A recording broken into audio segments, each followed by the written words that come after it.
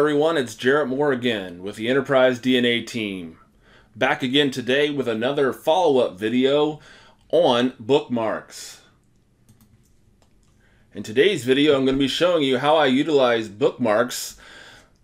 For example, if I have multiple bookmarks throughout the pages of my report, here is how I'm going to show you today how I'm going to actually group those and organize those in a fashion to make it easier to navigate between each one of those bookmarks. Before I show you how to use this technique, let's head on over to the Enterprise DNA forum. How I got this idea for this video is a recent post on the Enterprise DNA forum.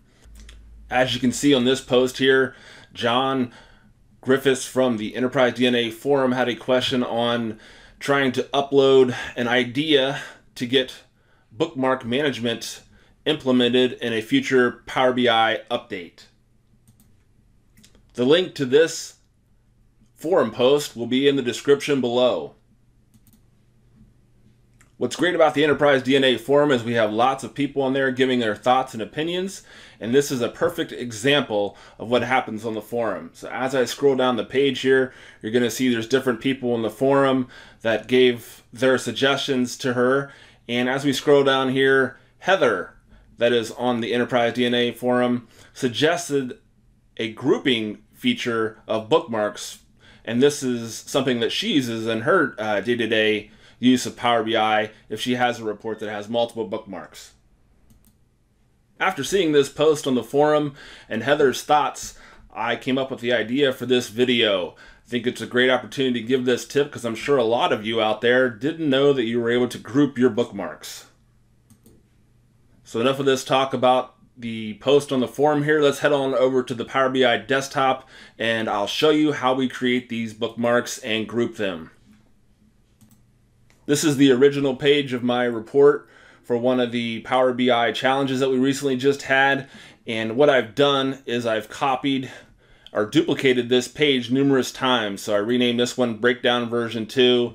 And then what I have up here is I have a filter for the purchase orders and a filter for the materials. And then I just duplicated this page and called it Breakdown version 3. It's the same page, same format, but this is how we're going to come up with the bookmarks and then group them accordingly. So first things first, I'll go back over here to the Home tab, and first thing that I'm going to do is click on the View tab at the top, and we're going to open up the Bookmarks pane, and we're going to open up the Selection pane. Now with the Bookmarks pane here, you can already see from page 1 of my report and the breakdown, the PO bookmark and the material bookmark were already used on this very first page. What we're going to do now is create more bookmarks and then group them. Okay, let's head on over to the Breakdown version 2 page. And what I'm going to do is add a couple of bookmarks to this page just simply by hitting the Add button over here in the Bookmarks tab. So I'll hit Add once, and then I'll hit Add again. And then we can rename bookmark 3.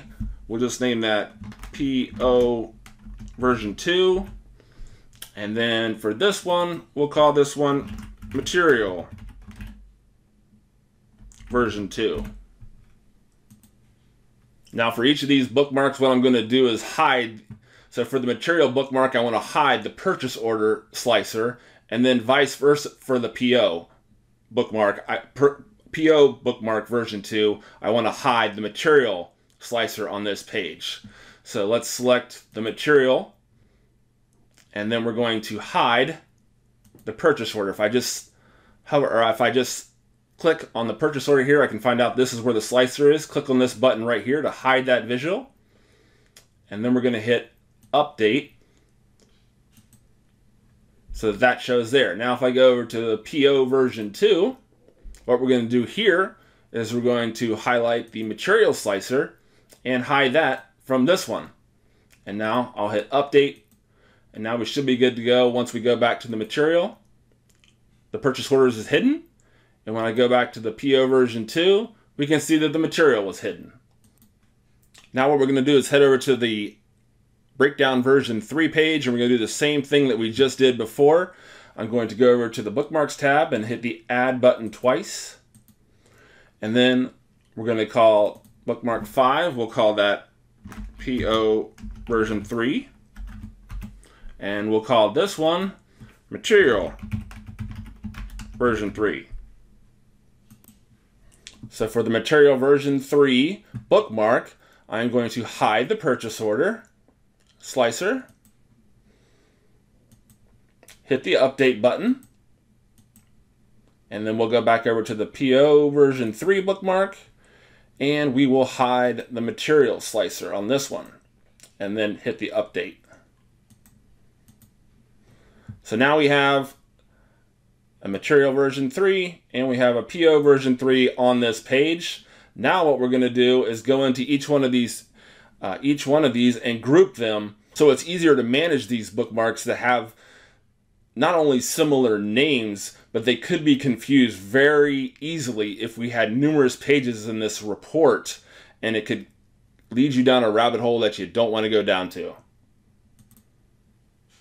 So since we're on page 3 here, what we're going to do is I already have the PO version 3 selected. If you hold down the Control key and click on the 3 ellipses here, and now you get several options on here. If I hit the word group, I can group these two bookmarks. This is what we want to do since they're on the same page. And then I can rename this group. Let's call it Breakdown version 3. So now we know that this group contains all of the bookmarks that are on page 3. Now, if we go over to page 2, I can do the same thing for the PO. If I select PO version 2, and then I hold down the Control key and click on the 3 ellipses,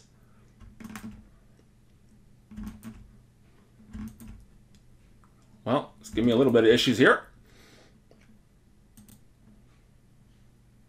Okay, finally got it to work here. So now once again, we're going to hit group, and then I'll name that group Breakdown version 2. For time purposes, I won't go in and do the first page, but at least you see the examples here and how you can group these bookmarks into several different groups so that if you had multiple bookmarks across your report, this would help you out tremendously in organizing your bookmarks. I hope you enjoyed this video today. Make sure you hit the like button below, and if you haven't already subscribed to the Enterprise DNA YouTube channel, please hit the subscribe button. Thanks, and that's all for now.